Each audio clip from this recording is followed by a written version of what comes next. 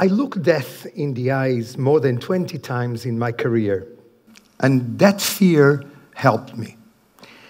During my career as a journalist, I have been in many war zones around the world, and especially in the Middle East. I have learned that fear is a very useful feeling. Once, as part of my work, I was invited by a commander-in-chief in a war, in a front, and he asked me to come with him in his jeep and to cross the whole front line. Suddenly, we were shot several times.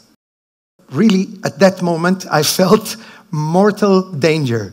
But I looked to the general and I saw that he was reacting as if the bullets were mosquitoes. He was indifferent. He was driving and speaking as if nothing happened.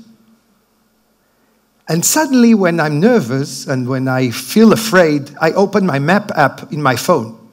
So I saw he was taking the wrong turn. So I told him, General, I think we should go right to the base, and you're going left to the heart of the combat. So he looked at me stunned, and he said, you are right.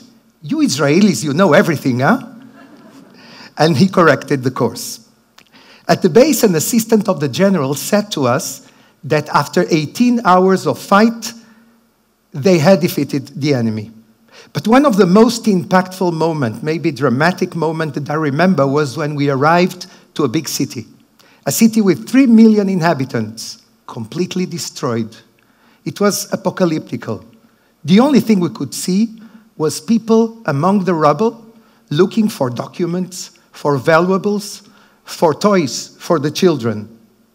And suddenly I saw an iron gate, and I went there, I wanted to open it, and somebody screamed, be careful, be careful. And I immediately pulled back my hand. That saved my life, because I didn't see the wires that were connected to an explosive device. A second later, I would have been blown up. The enemy had laid booby traps all over the area to continue provoking casualties. The Italians have a saying, which is allegro ma non troppo, which means fast, but not too much. That day taught me to trust my instincts. It taught me to be able to walk up right to the danger, but not to cross the line. And since then, I consider fear as a life insurance, literally. By the way, the cameraman in the picture is my son Yair. My career as a journalist is about learning to fear and learning from fear. Most parents teach their children to avoid dangerous situations. I wanted to teach my son a lesson about facing his fear in a dangerous situation. He learned that fear is something one must confront and not always avoid. I wonder if you have learned your children to confront fear. As it is written in the book of Proverbs in the Bible, who is strong? Not the one with strength, but the one who overpowers his fears. That's the main thing, really. I was born in Porto, Portugal, and despite being a Jew, my parents decided to send me to a Catholic school, which was from the Maristas order, because it was the best school in town. Soccer is a very serious thing in Portugal, as you know, football. So I used to play for my school in the children's league in the city. One day, we reached the final, and the final match was in a field next to a church. We were preparing ourselves, and the priest came and asked, who is Cymerman? I raised my hand, and he said harshly, you're not allowed to play here. You're not a Catholic. Can you imagine my disappointment, my humiliation? I was only 8 years old. So I don't know where did I get the guts from, but I simply said to him, sir, I think one day you're going to regret this. So I took my bag and I left. But then, to my surprise, 2 of my classmates came after me in a way of protest. From that moment, I understood what is solidarity and what is to believe in your principles and to fight for them. When I was 11, I told my parents I want to live in Israel. They were quite surprised. But then when I was 16, I came to Israel for the first time to see how the country looks like. And after 2 months, I went to the post and I sent a telegram to my parents with only 2 words, Fico Israel, which means in Portuguese, stay Israel. My grandfather Meir came to Israel to watch what's going on because I found a boarding school. I went there and I was living there and they told me you have 8 months to learn Hebrew, a language that I didn't know, that I didn't understood at all. And my grandfather wanted to see what happens with me, so I met him every weekend. But 3 months later, he passed away suddenly, and I found myself calling my father and my mother in Barcelona, in Spain, and telling them, please come. Grandpa died. So they came, and we said Shiva, which is the Jewish mourning week, together. And I was not aware during that week that that was the last time I would see my father. Because 6 months later, he passed away in Barcelona, and he was only 56. So I said Shiva exactly in the same place, but this time alone. I think that week I became an adult. When I went back to school, I couldn't stop stuttering. I think it was the result of the trauma, it was the result of the shock I had some days before. But on the eve of my final exams, I decided that I must do everything I can to stop stuttering. And I did it.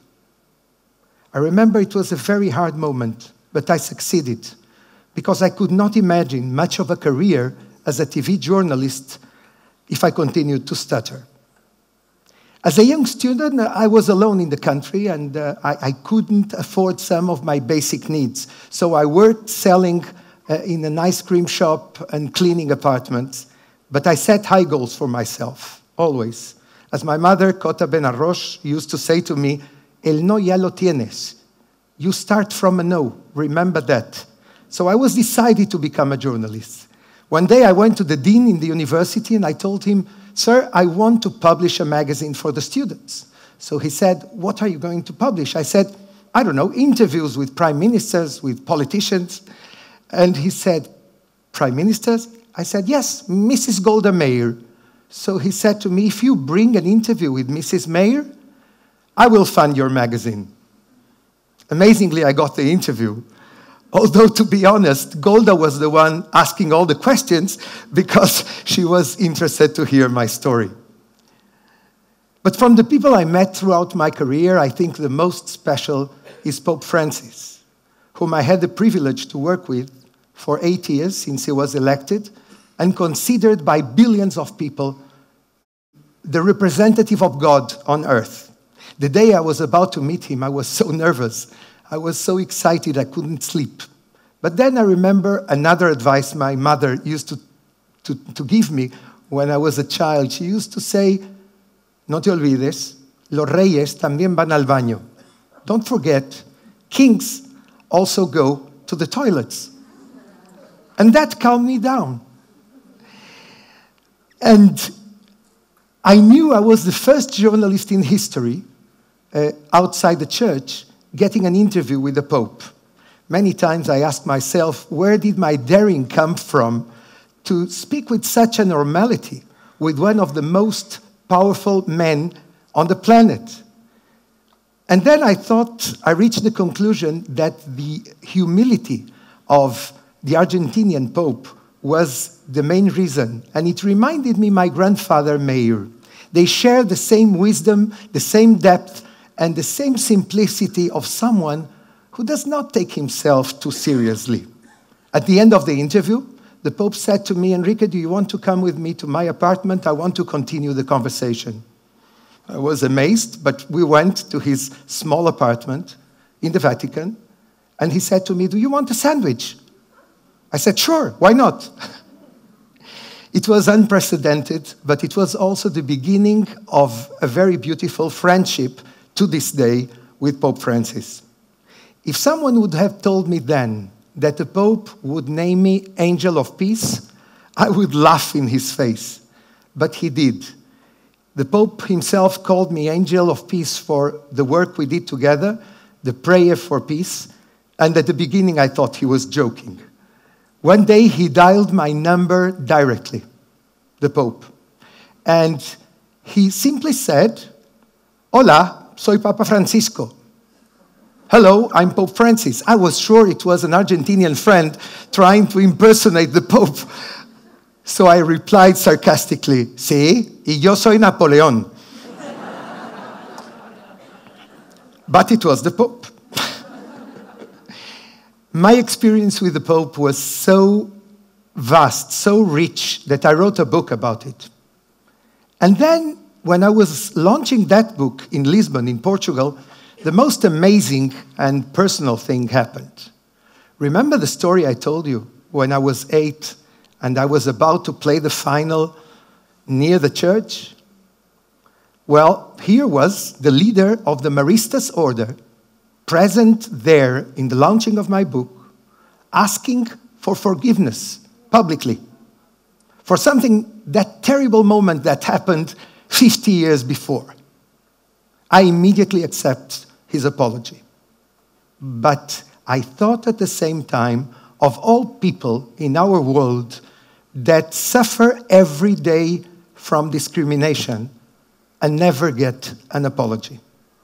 I'm fortunate because as a young boy, I knew exactly what I want to do with my life. I managed to overcome my fears and all the many obstacles until I achieved my dreams. But many people still don't know what is their dream. So I want to leave you with a present.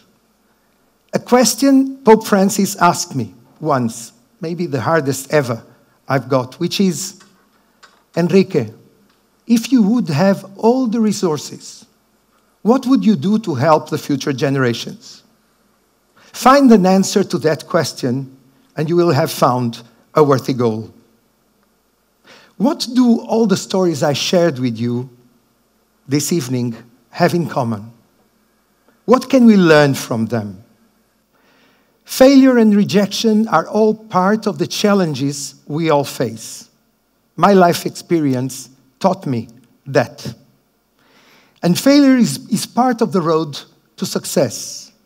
So let's welcome the challenges, because just like fear, they are very good teachers. And they can even save your life. I know that, because allowing myself to feel fear saved my life more than 20 times. Thank you very much.